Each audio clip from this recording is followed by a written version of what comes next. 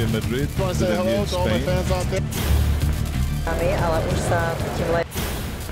Hola, estamos con Víctor Reis, presidente de la Federación Portuguesa. Buenos días, Víctor.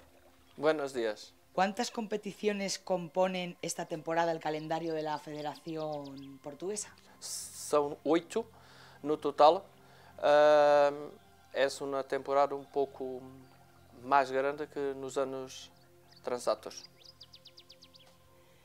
¿Cuál es su objetivo como presidente para los próximos años en la Federación? Os próximos anos espero consolidar o trabalho feito até agora, tem sido de muito crescimento, e também conseguir uma melhor divulgação da modalidade, conseguir tentar acompanhar a Federação Internacional, que tem crescido imenso em termos internacionais. ¿Cuántos atletas portugueses tomarán parte en el ACE de Madrid? Este ano vou trazer a maior comitiva de sempre, 27 atletas, 10 femininos e 17 masculinos. É uma comitiva já com algum peso. ¿Quiénes son ahora mismo los atletas más destacados portugueses? Bom, o atleta mais destacado de todos é com mais títulos internacionais, 3 mundiais e também o absoluto do Arnold do ano passado, é Carlos Rebolo.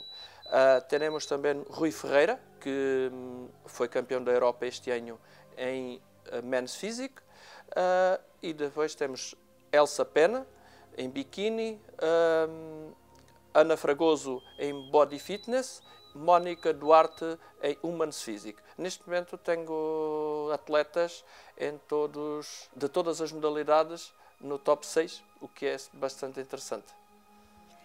¿Cómo es la relación con sus vecinos de la Federación Española? Nos damos muito bem. Sempre tenido uma boa relação com todos os dirigentes espanhóis. Claro, uma proximidade muito grande com José Ramos, que nos tem ajudado muito por dirigir e ter muito mais experiência, nos pode ajudar sempre. Agora mesmo, dia 20, vamos ter um seminário de jefes com José Ramos em Portugal. ¿Cuándo podríamos volver a ver un campeonato internacional de la IFBB en Portugal, continuando con aquellas buenas experiencias de Tavira, etcétera, etcétera?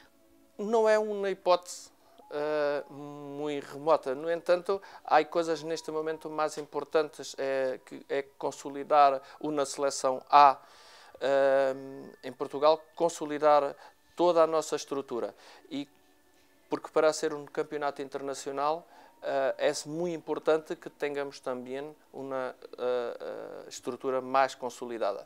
Mas quem sabe daqui a ano ou 2 possamos falar de ser um campeonato internacional.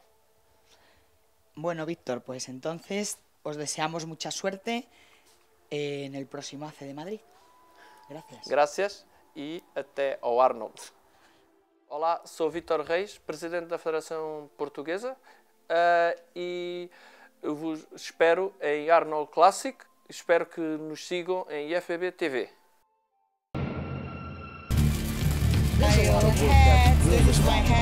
Via Madrid to the via Spain.